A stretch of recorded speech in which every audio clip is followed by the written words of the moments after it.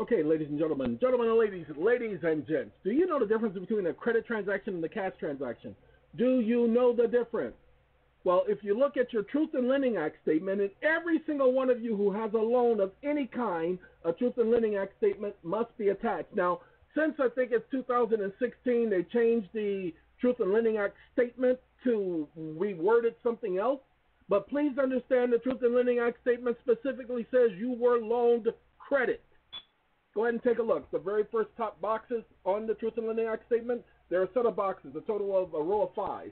It says the amount of credit loaned to you, and it talks about the interest for the credit loaned to you, and it keeps talking about credit. You were given credit. Do you know that that's not funding? Credit does not equate to funding. You cannot fund a loan with credit. That's why banks cannot extend their own credit, because you cannot fund a loan with credit. So, let's do some reading, shall we? Fairbanks Corporation and First National Bank of Fairbanks versus, see, both of them are Fairbanks. Hold on now. 97 and 974. This is precedent, old, outdated precedent.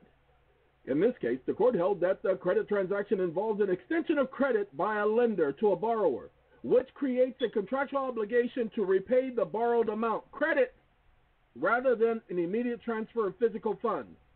You promise to pay back, look at your promissory note, what was loaned to you. Credit. Pay attention. National Bank. The court in this case emphasized that a credit transaction encompasses an agreement between a borrower and a lender, and the borrower will provide or repay credit, respectively, without requiring the actual transfer of cash or funds at the time of the transaction. This case, First National Bank of Oakland, Illinois.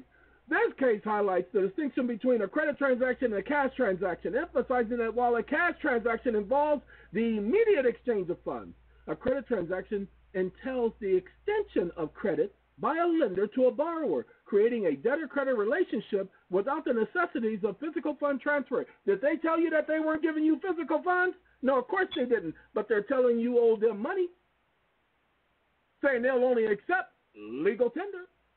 Really? Huh, that's interesting. Look, in these cases, blah, blah, blah, blah, blah, blah, blah, the court emphasized that a credit transaction involves the extension of credit by a lender to a borrower, creating a contractual obligation to repay the borrowed amount without immediate transfer of physical funds. So if they don't have to transfer physical funds, neither do you.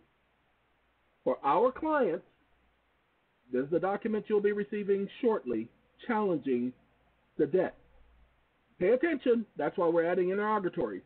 Some of you guys are going to have to do your own research because we're not providing that document to you. We're going to provide a similar document, not the one we're providing for our clients. No, sirree, Bob. What's the difference between a credit transaction and a cash transaction? Well, thank you, Bob. The main difference between a cash transaction and a credit transaction lies in the timing of payment.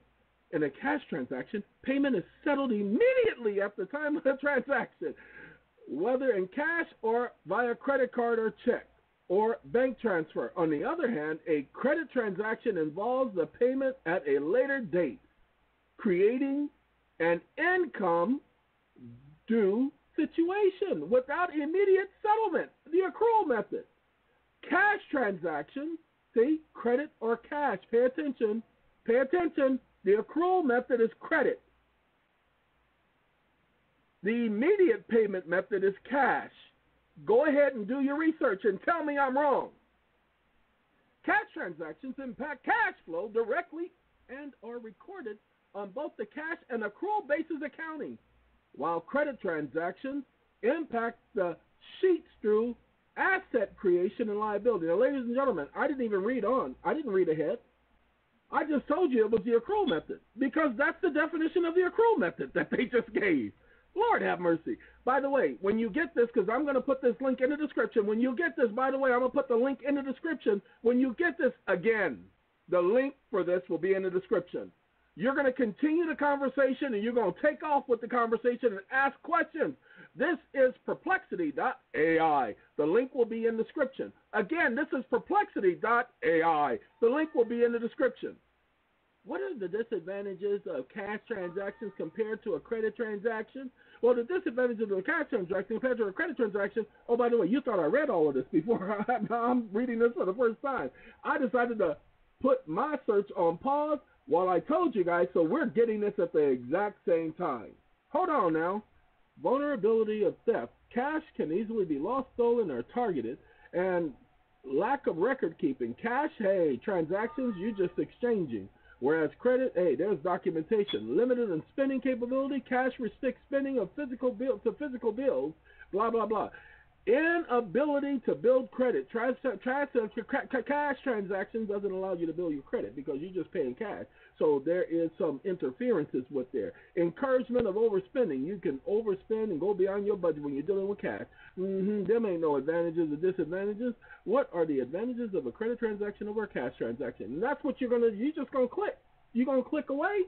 And you're going to keep on going down to the bottom after you read. There are going to be more questions. What are the advantages of a credit transaction compared to a cash transaction? How did credit transactions affect a person's financial security? And what are some of the common rewards offered via credit cards? Ladies and gentlemen, first thing I did, I was in ChatGPT. I said, hey, what up, ChatGPT? What's going on, homie? Now watch this. Hold on. I want y'all to see because we're going to do this together. We're in this love together. We got a time that'll last forever. Don't you know that we're in this love together? Like berries on the vine, it gets sweeter all the time. The late Al Jarreau. Anyway, Al was my boy. I liked me some Al Jarreau, y'all. That man could sing. All the stuff that he'd been through, and you could tell he went through a lot. I don't know much about Al, other than the fact he could sing. That's all I know about Al, y'all. That he could sing, and the songs he sang, I liked it, did them. That's right, I liked it, did them. Now, I want y'all to pay attention to what I'm doing here. Wake up. Since a cash transaction and a credit transaction do not equate to the same thing, comma, they have different functions, comma, my promissory note says in exchange for the open paren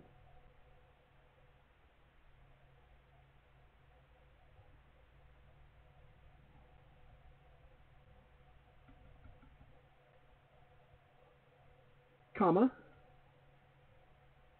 and yet the only thing that funded the loan, according to the Truth in Lending Act statement, comma, is credit.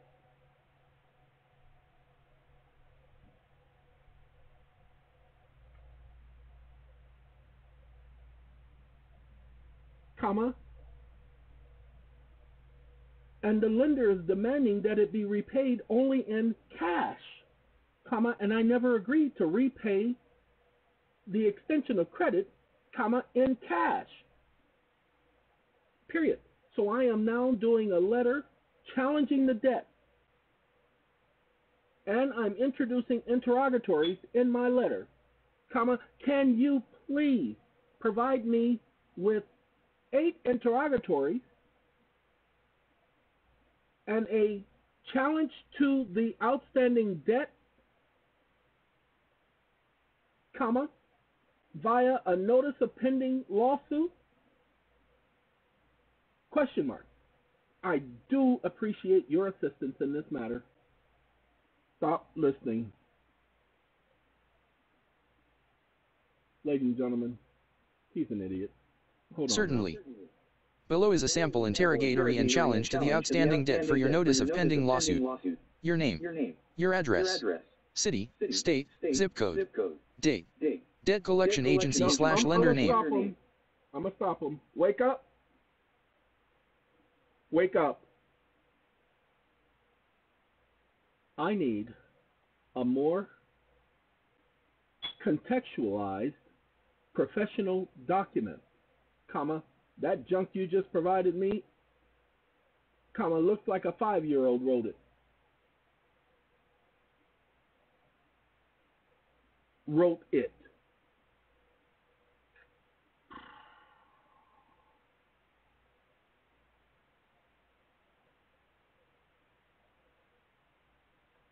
Can you please do better? Question mark. Stop listening. Certainly. Here's a more refined version of the notice of pending lawsuit and challenge to the outstanding debt. Your name. Your address. City, Now state, remember, I zip asked him code, for 8 date, interrogatories. debt collection agency / lender name, Hold on, let me make address, sure. city, that it did state, zip code. Notice of pending lawsuit and challenge to outstanding debt. Dear debt collection agency / lender name, I write to formally contest the purported debt referenced in your correspondence dated date of their correspondence regarding the account number. Now, It is my intention to dispute the validity of this debt based on substantial legal and factual grounds, as outlined below. Failure to provide valid documentation. In accordance with the Fair Debt Collection Practices Act, and other pertinent statutes, I request comprehensive documentation substantiating the existence and validity of the alleged debt. This documentation should include, but is not limited to. Shut up. Hold on, y'all. Now I get him to do it again. Now, y'all not going to receive that first junk he just did. Here is the one that y'all need, okay? Woo-wee, look at him go, dude. And then you'll just add all the other stuff you need to. Remember, do your research on interrogatories. Okay? Now, watch this. Wake up. The interrogatories should include proof of funding questions, as well as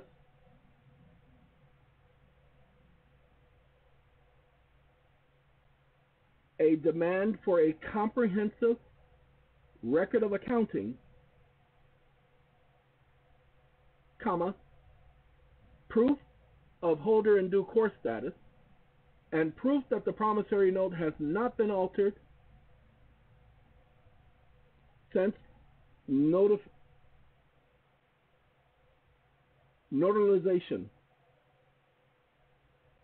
Exclamation mark. You will add these 3 additional interrogatories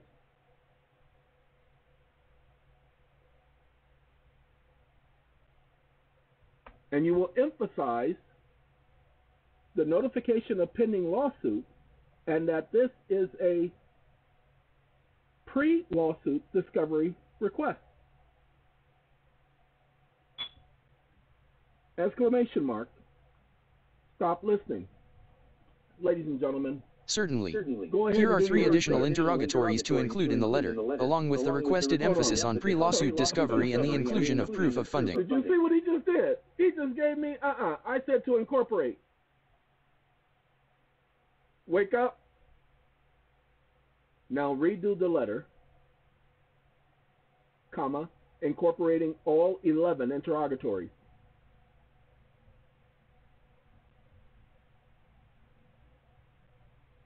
Comma, it needs to be professional and in outline format. Exclamation mark. Stop listening.